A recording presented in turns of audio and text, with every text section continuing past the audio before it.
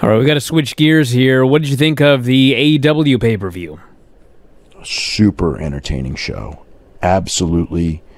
I wouldn't say like every match was great, but when the show was over, I thought it was, the greatest show considering the time that it could ever be. I know that there's, it's the reaction's been very, very, very positive. It's not 100%. It's not like, Tokyo Dome or whatever, or some all-time classic show where it's 100%. But I didn't do the percentages, but it's a very, very high turnout, and it's a, extremely, extremely high percentage of people who absolutely loved the show. Some people said it was the best show they'd ever seen. I wouldn't go that far, but for the time and everything like that, I would say that the main event was so entertaining, so absolutely entertaining. It's not going to be everyone's cup of tea, but as far as if you look at the whatever we would call the term is the cinematic shows, right?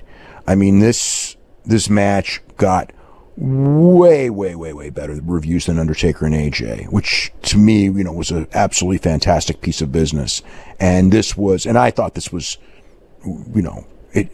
whatever it was, they learned what they learned from that. I mean, that was different. That wasn't, that was a movie scene and everything, and it was so well done. But this really was, as creative as that was. I remember when they did that, when I saw the Undertaker AJ, and realistically, the people, it's funny because like we always joke, there's like, whatever it is, 50 people in WWE involved in creative. And then there's like, whatever it is, 5 or 6 people in AEW, and they just out creative them that's the one theme of that's been, is they just kill them in creative. And when I saw the Undertaker AJ, it's like, wow. I mean, Triple H and Hayes and all the guys behind that Undertaker AJ, they stepped up to the plate, and it was like, man, it's like, wow, maybe they're as creative as AEW after all. And then, this is like kind of like the response back, and it's like, well, no, they're not. They're not even close, even though as much as I love that other one, this was one of the most, for the time, it's like if this was done at another time, maybe it'd be different, but we're in a certain situation where right now, the role of pro wrestling is very different than it was 3 months ago. Some people are judging it by the old standards, and you can't. It's not the same thing. It's not the same animal. It's not as popular. It can't be as popular. You can't do it as well without crowds. But for what it was, this was one of the most entertaining matches. I think if you took someone who was not a fan and had them see this, they would love pro wrestling. And I just, to some people it was long. To me, it wasn't even, it was 33 minutes. To me, it wasn't even long. It was insane. I hope everybody's okay. I haven't heard of anyone being hurt seriously. There were some of those things that some of those guys did, like Matt doing that moonsault with the messed up ribs off the, I knew someone was coming off a goalpost, but I didn't think it was going to be Matt. And that frickin' psycho dive that Nick did, like right before the finish. And obviously the Kenny Omega one-winged angel off of like 18 feet in the air into, it was a very well done crash pad, but still, that's just, there was so much insanity in that match. There was funny stuff. They did the scene from the 74 movie, The Wrestler, the Dusty Rhodes Dick Murdoch scene at the end where they're drinking, except instead of like both drinking beer, like Rhodes and Murdoch, it was, Paige drinking hard liquor and Kenny drinking milk.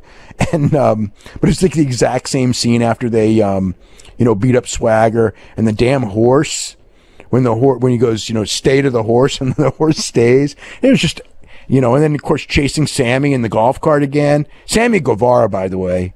And it's not the only one.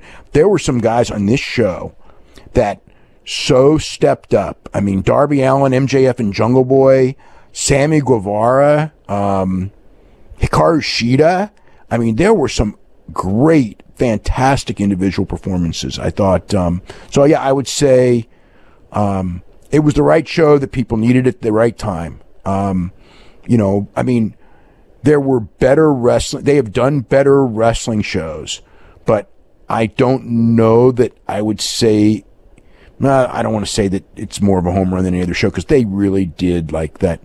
You know, that first All In was such a ridiculous home run, and the Double or Nothing in Vegas last year was such an incredible show, and you know, even the last one was really a great show too.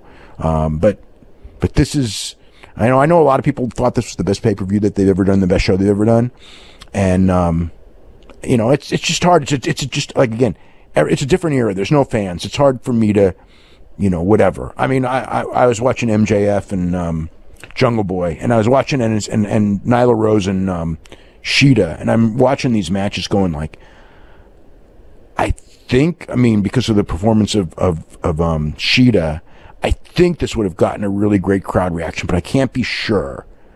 MJF and Jungle Boy, I was 100% sure. It's like, if there was a crowd here, this would be like the breakthrough performance for both of them. And that's what this match was designed to be, and it accomplished it. Moxley and Brody Lee, I think, in front of fans, just would have been absolutely fantastic. You know, obviously that last match, you couldn't do it in front of fans. So, you know, that you know, it'd have to be a completely different match, and it wouldn't be as good. This was a situation where, you know, like with AJ and Undertaker, then a straight match, I'm sure that the match wouldn't have been as good. So this is one where you know, you're dealt a bad hand and you make a better hand out of it, and that's a really good thing right now, that, you know, in doing it.